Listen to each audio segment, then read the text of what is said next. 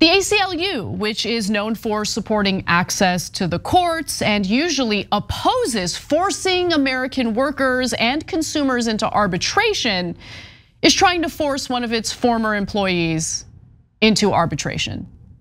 No joke. The National Labor Relations Board has luckily denied the ACLU's request to appeal an administrative law judge's decision against forced arbitration. But let's get to the bottom of what the ACLU is trying to do here and the impact that it could have on all employees in this country should they be successful. Now, the ACLU has arbitration agreements with its employees and is apparently doggedly trying to use those agreements to keep them from accessing the National Labor Relations Board should employers at the ACLU violate some of the rights that their employees have. Now, of course, if there's been some sort of labor dispute, you're able to go to the NLRB and file a complaint, but the ACLU is trying to prevent one of their former employees from being able to do that and for the NLRB from being able to make a decision on that case. So the whole dispute involving the ACLU centers around their firing of a former staffer by the name of Catherine O. So let's get to the bottom of what the ACLU is claiming about O. So they say that Miss O was terminated for violation of her obligation to maintain a workplace free of harassment, including in her engaging in repeated hurtful and insightful conduct for colleagues that impugns their reputation, and her demonstration of a pattern of hostility toward people of color, particularly black men, and her significant insubordination. So they're accusing her of mistreating black employees at the ACLU. So then they get specific, so let's get to the specificity. And before we do, Cenk. A lot of mainstream media don't give you honest news. We do, you know why? Because of you. Paid membership on YouTube makes all the difference. Hit the join button below and you become the hero that sustains us. So guys, you're gonna have, there's two layers to the story, which is should the ACLU be trying to diminish workers' rights? That seems very ironic. Secondly, is what she did so wrong and outrageous that they need to force it into arbitration, etc. And so I don't love the insubordination. I get why management would have a problem with someone who's not doing what they're asked to do, right? On the other hand, wait till you see the examples. Like, because it's one thing to say, hey, she is complaining about this or that. It's another thing to say that it's racial. She's not discriminating against people underneath her. She's complaining about her managers who happen to be minorities. And that is one of the most core rights that a worker has, is to complain about managers. So as a manager, I don't love it, but of course they have that right, of course they do. And the ACLU doesn't know this? And they're going and fighting this hard? No, they know. That's crazy. This is crazy. And Cenk, before I continue, can you explain why the ACLU would prefer this former employee's case to go through arbitration as opposed to being adjudicated by the National Labor Relations Board? Yeah, so there's a couple of different reasons. One is that Biden's NLRB is pretty good, so they're good at protecting workers' rights, so they're worried about that. Two is that the courts cost a lot more in terms of legal fees for lawyers, etc., even if you win. But three, the thing that they're most concerned about is that they can get a very hefty settlement or adjudication against them in a civil court, whereas arbitration, the amounts are much more limited. So the arbitration is much more friendly towards employers and not employees, which the ACLU at some point used to care about. Now, here's what they alleged in their filings, by the way. These are in the court filings. You can totally read them for yourself. And in fact, Matt Brunig, who writes for Substack under the Substack title NLRB Edge, has the receipts. And I can't even believe that these were the allegations that they made against her. So after the national political director, a manager that Miss O and her colleagues had submitted complaints against left the organization, Miss O joked in a meeting announcing the departure that the beatings will continue until morale improves. The ACLU DEI officer said this comment was racist because the former national political director is a black man. That's insane.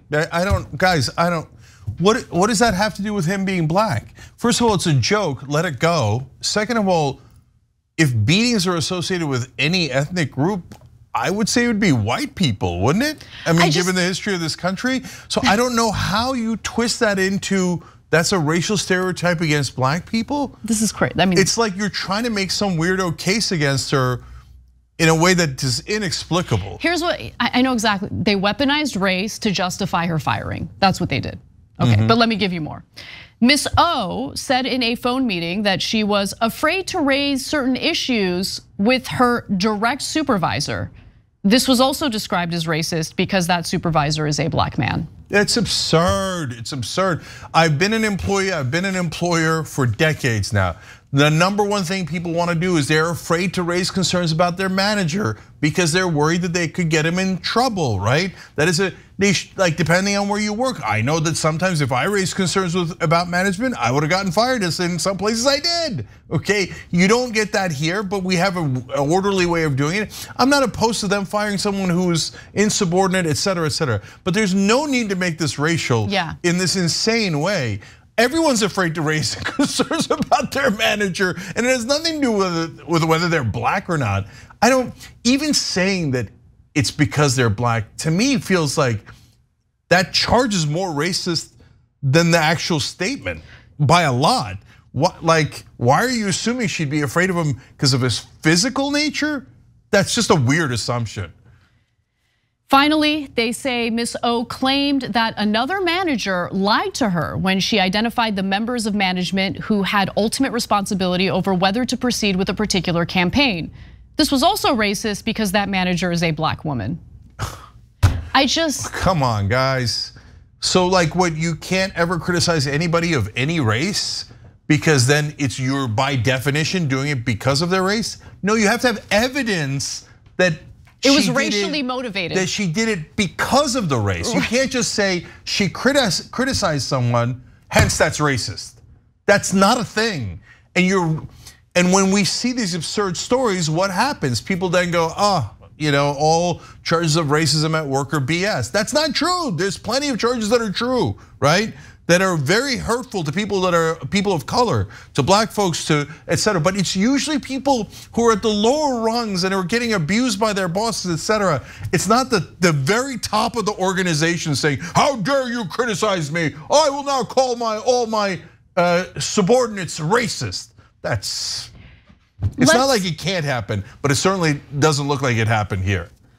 Let's just pause to take note of and appreciate the fact that an organization that is meant to protect free speech and civil liberties is currently attempting to punish a former employee for expressing her thoughts on higher ups within the ACLU. Okay, that's what this is about. Deeply ironic. That's a great point.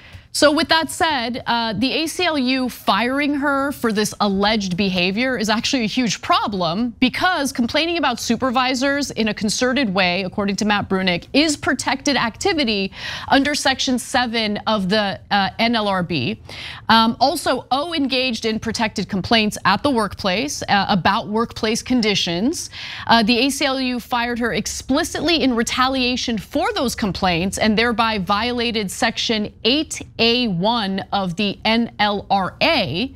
And in other words, look, she had the right to bring these complaints to management, to higher ups at the ACLU, and she was punished for it and labeled and smeared as a racist as a result, even though there was no evidence of her engaging in any racist behavior or commentary.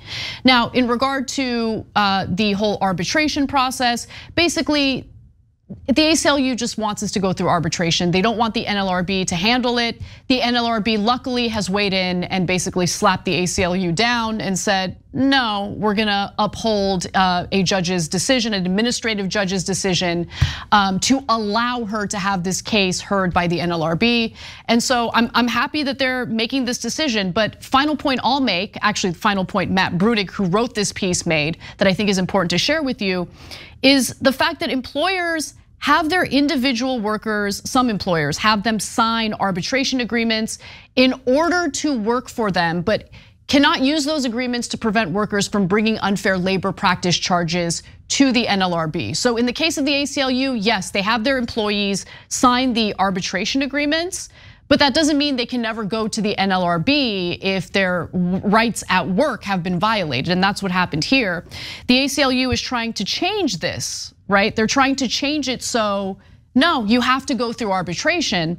It has now submitted one answer, two motions, one request for a special permission to appeal, and two replies, all arguing that the NLRB should, for the first time ever, require that victims of unfair labor practices be forced into arbitration, even if the arbitration agreement they are subject to is an individual one, not one that was collectively bargained. And again, if it's an individual one, you're supposed to have the right to go to the NLRB. They want to change that, which wouldn't just have an impact on Catherine O, the fired employee. It would have an impact on every single worker in the country who is not part of a union, but signed an arbitration agreement as part of their employment. Those employees wouldn't be able to go to the NLRB if the ACLU succeeded in what they're doing here. And luckily they're not.